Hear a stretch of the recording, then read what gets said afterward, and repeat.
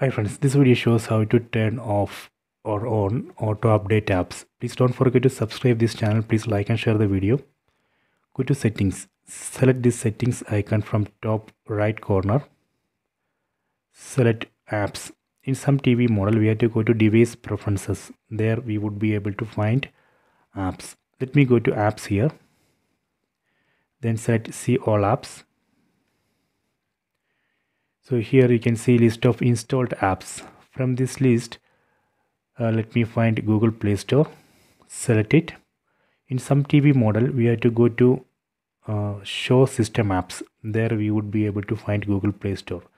So let me open Google Play Store from here. Select it. Then select OK.